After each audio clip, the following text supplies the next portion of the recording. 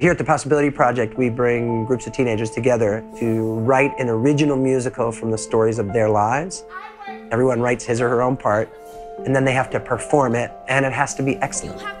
When we're creating the show, every step along the way, we're involved in social emotional learning. We do a lot of team building and relationship building. We do an exercise called Life Stories, where we share stories honestly and openly about who we are. Everyone thinks that it's about the telling, but actually it's about the listening. That builds empathy in a way that nothing else does. Ready?